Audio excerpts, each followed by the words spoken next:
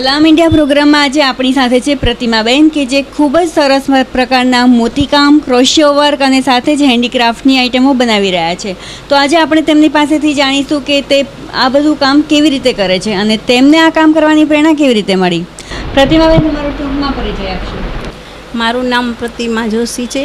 હું વોકળા ફરિયામાં રહું છું અને અહીંયા કને હું આદિનારાયણ મંદિરમાં રહું છું અને આદિ ક્લાસીસ ચલાવી રહી છું. એમ મારી પાસે આજે ઘણી બહેનો શીખવા માટે આવે છે. આજે 5મા 6ઠાની બહેનો પણ આજે ક્રોશિયો વર્ક કરી રહી છે. તો એમને સોયા પકડતા પણ નહોતું આવડતું અને આજે એ લોકોને મેં સોયા પકડતા શીખવાડી અને એમના પગભર બની ગઈ છે કે જે આજે પોતે પોતાનું કામ કરી અને એ વેચાણ પણ કરે છે. પ્રતિમાબેન, તમે આ કામ કેટલા વર્ષથી કરી રહ્યા છો? આ કામ તો મને નાનપણથી જ બહુ શોખ હતો એટલે હું નાનપણથી જ કરું છું. પણ અત્યારે ક્લાસ ખોલે મને 2 વર્ષ થયા. હું 17ની સાલમાં મેં ક્લાસ ખોલ્યો છે અને આજે 2 વર્ષમાં મારી પાસે ઘણી બધી બહેનો શીખી ગઈ છે. પ્રતિભાબેન, તમને આ મોતીકામ કરવાની પ્રેરણા કેવી રીતે મળી? મોતીકામ એટલે મને છે ને તે મોતીકામ માટે બહુ જ આમ ઇન્ટરેસ્ટ હતો. કોઈ વસ્તુ જોઉં ને તો મને એમ ગમે કે આ હું બનાવી જ લઈશ. એટલે હું કોઈ વસ્તુ ક્યાં પણ જોઈ આવું એટલે ઘરે આવી અને પાછી એને ટ્રાય કરું અને ટ્રાય કરી અને એ વસ્તુને બનાવી જ લઉં. અને પછી એને એમ મારું કમ્પ્લીટ થાય ત્યારે જ મને એમ થાય કે ના, હવે મારું આમ સક્સેસ થયું એમ. અને તમે જે ક્રોશિયો વર્ક માટે જે બ્લાઉઝ પીસ બનાવ્યા છે તે સિવાય આગળ કોઈ વધારે પીસ બનાવવાની તમારી કોઈ ઈચ્છા ખરી? હા, એટલે મને એવી જ ઈચ્છા છે કે આજે હું આ કામ કરું છું તો એમ કે હું વધારે ને વધારે આગળ પ્રગતિ કરતી રહું અને મને પણ આવું કામ મળતું રહે તો હું પણ એ કામ માટે કર્યા કરું. એમ ઘર બેઠે આપણું એમ પ્રવૃત્તિ થઈ જાય અને આપણે એમ કે કરી શકીએ કામ પણ. તમે જે મોતીકામની આઇટમો બનાવો છો તેનું સેલિંગ પણ કરો છો બરાબર? હા, સેલિંગ પણ કરું છું અને ઓર્ડર પણ લઉં છું. બરાબર. તો તમને આ ઓર્ડર વધારે ક્યારે મળે છે? નવરાત્રિ દરમિયાન કેમ મળતા? હા, મને છે ને નવરાત્રિ દરમિયાન વધારે ઓર્ડર મળે છે અને આમ તો હું બનાવ્યા જ કરું. પછી ઘરે બેઠા બેઠા હું બનાવું અને મારી ક્લાસની બહેનોને પણ કરાવું એમ.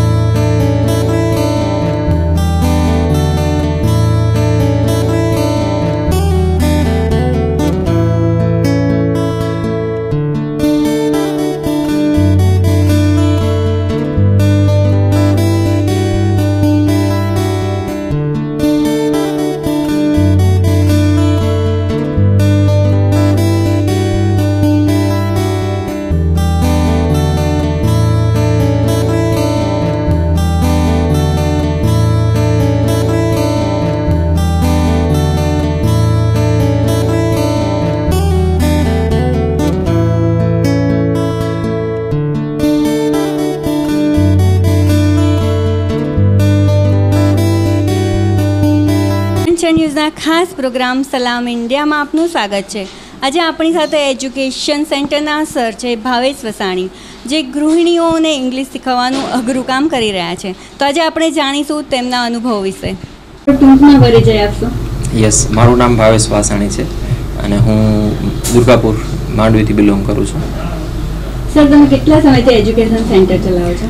અમે આ સેન્ટર 2005થી વર્ષ 2005થી ચલાવીએ છીએ. લગભગ 12 વર્ષ જેવું થયું અને સારો એવો પ્રતિસાદ મળે છે અહીંયા. સર, શરૂઆતમાં જ્યારે એજ્યુકેશન સેન્ટર તમે સ્ટાર્ટ કર્યું ત્યારે તમારે કેવી મુશ્કેલીઓનો સામનો કરવો પડ્યો? શરૂઆતમાં અમે જોયું તો બધા વિદ્યાર્થીઓ જનરલી અહીંયાનું જે માહોલ છે, એટમોસ્ફિયર છે, એ બહુ ગુજરાતી હતું. તો એનામાં આપણે એવો કોર્સ એક તૈયાર કર્યો કે જેમને બેઝિકથી કરીને કમ્પ્લીટલી ઇંગ્લિશ શીખી શકે અને સારી રીતે રિઝલ્ટ મળે એવી રીતનો પૂરો કોર્સ તૈયાર કરીને આપણે સ્ટાર્ટ કર્યું. તો શરૂઆતમાં એવી તકલીફો હતી જે મટીરિયલ પ્રિપેરેશન કરવાની હાથે એવો બધો સામનો કરવો પડ્યો. સર, અહીં નાના મોટા તેમજ ગૃહિણીઓ પણ ઇંગ્લિશ શીખી રહી છે, તો ખાસ કરીને જે ગૃહિણીઓ છે તેને ઇંગ્લિશ શીખવા માટે શું તકલીફ પડે છે? ગૃહિણીઓ માટે એવું છે કે શરૂઆત કરે છે ત્યારે એમને બેઝિકથી લઈને કરાવવું પડે છે અને ઘણા સમયથી સ્ટડી છોડેલું હોય છે એટલે એમને પ્રેક્ટિસ માટે થોડીક ગ્રીપ લેવામાં થોડોક ટાઈમ લાગે છે. તો એમની જે શીખવાની જે પ્રણાલી છે એ બેઝિકથી અને એકદમ ધીરે ધીરે સ્ટાર્ટ કરવાનું હોય છે અને રિવિઝન સતત કરતા રહેવું પડે છે જેથી કરીને સારી રીતે એ લોકો કવર કરી શકે. અને પ્રેક્ટિસ સતત એમને ઘરે થોડો ઓછો સમય મળે છે પ્રેક્ટિસ માટે, તો અહીંયા ક્લાસમાં જ આપણે એની વધારેમાં વધારે પ્રેક્ટિકલ જે ચેપ્ટર્સ છે કે સ્પેલિંગ્સ છે કે એનું આપણે પ્રેક્ટિસ કરાવીએ છીએ અહીંયા. સર, ગૃહિણી અને વિદ્યાર્થીઓને અંગ્રેજી શીખવા માટેના તમારા કોઈ યાદગાર અનુભવ હોય તો તે શેર કરો. યસ, ઘણા બધા અનુભવો છે વિદ્યાર્થીઓ સાથે કે જેમાં અમને સારું એવું રિઝલ્ટ મળતું હોય છે અને સ્કૂલમાં પણ ઇંગ્લિશ સબ્જેક્ટની અંદર એમને બહુ વીક હોય છે.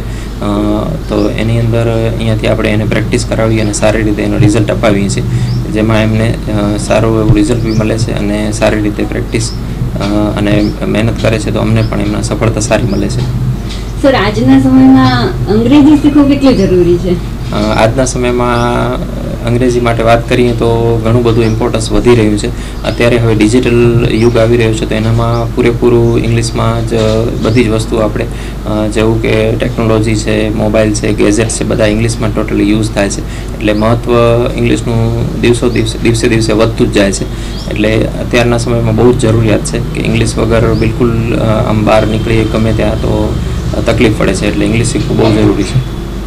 સર, ખાસ કરીને ગૃહિણીઓની વાત કરીએ તો અત્યારે આપણા એજ્યુકેશન સેન્ટરમાં ઘણી બધી એવી ગૃહિણીઓ છે, હાઉસવાઇફ છે કે જે ઇંગ્લિશ શીખી રહી છે અને ઘણા સમય પહેલાં એમણે ભણવાનું બંધ કરી દીધું છે. તો આટલા મોટા ગેપ પછી જ્યારે ઇંગ્લિશ શીખી રહી છે ત્યારે આપણો જે ઇંગ્લિશ શીખવાનો જે કોર્સ છે તે મેક્સિમમ 4 મહિનાનો છે. તો શું એ 4 મહિનામાં ઇંગ્લિશ શીખી લે છે? હા, એટલે 4 મહિનાનો આપણે જે કોર્સ રાખેલો છે એની અંદર ગ્રામર છે 2 થી 2.5 મહિનામાં કવર થઈ જતું હોય છે. એના સિવાય જે બાકીની પ્રેક્ટિસ છે એ વાક્યોનું ટ્રાન્સલેશન છે કે ટોપિક ઉપર બોલવાનું છે કન્ટિન્યુ, તો એ પ્રેક્ટિસને આપણે 1 થી 1.5 મહિના સુધી ચલાવીએ છીએ પાછળ. તો કન્ટિન્યુ એ પ્રેક્ટિસ કરતાં પરફેક્ટલી એનું રિઝલ્ટ મળે છે આપણે. અને પછી પણ 4 મહિના પછી પણ એમને કન્ટિન્યુ જો પ્રેક્ટિસ ચાલુ રાખે તો એને સારી એવી ગ્રીપ મળી રહે છે.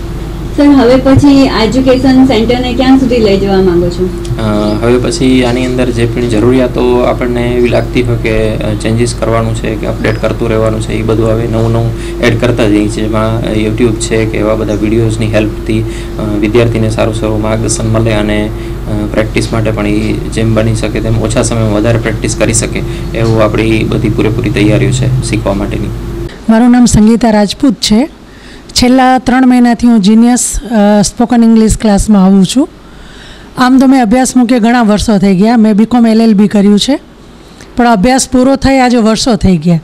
મારે 2 મોટા બાળકો છે જેઓ ભણેલા છે અને મને આ ઇંગ્લિશ શીખવાનો ખ્યાલ ત્યારે આવ્યો કે નેક્સ્ટ યર જ્યારે હું ઓસ્ટ્રેલિયા ગઈ, ઇંગ્લિશ સમજાય છે પણ બોલી શકાતું નથી. ત્યારે મને એક વિચાર આવ્યો કે આવા એક ક્લાસને આપણે જોઈન કરીએ તો ફ્લુઅન્ટ ઇંગ્લિશ આપણે પણ બોલી શકીએ. તો મેં આ ક્લાસ જોઈન કર્યો ત્યારે મારું એટલું ઇંગ્લિશ કાંઈ આવડતું હતું પણ પાવરફુલ તો ન જ કહી શકાય. પરંતુ આ ક્લાસ જોઈન કર્યા પછી ઇંગ્લિશનો મેઇન જે છે પર્પસ અને મેઇન મુદ્દા, મેઇન બધા ગ્રામર, એ ગ્રામેટિકલ ઇંગ્લિશ મને આવડતું થયું છે અને અત્યારે હું બહુ સરસ ઇંગ્લિશ બોલી શકું છું. સમજી તો શકીએ છીએ પણ બોલવામાં જ આપણને મેઇન તકલીફ પડતી હોય છે. તો અહીંયા સ્પોકનમાં આવ્યા પછી મને આ બહુ જ સારું છે અને ઘરેથી પણ મને બહુ સારો સપોર્ટ છે. અહીંયા સર પણ બહુ સારું શીખવાડે છે અને મારી જોડે ઘણા બધા એવા છે કે જેના બાળકો ઇંગ્લિશ મીડિયમમાં ભણે છે, એના માટે ઇંગ્લિશ શીખવા પોતે આવે છે. તો અત્યારે ઇંગ્લિશ એક લિવિંગ સ્ટાન્ડર્ડ જેવું થઈ ગયું છે. તો આપણે પણ એમ થાય કે આપણે પણ સારું ઇંગ્લિશ બોલીએ તો બધા વચ્ચે થોડુંક વધારે સારું લાગે. અને અહીંયા આવ્યા પછી મને ઘણો બધો ફાયદો થયો છે. હું ખૂબ સારી રીતે બોલી પણ શકું છું અને મને સારું આવડે પણ છે. Thank you.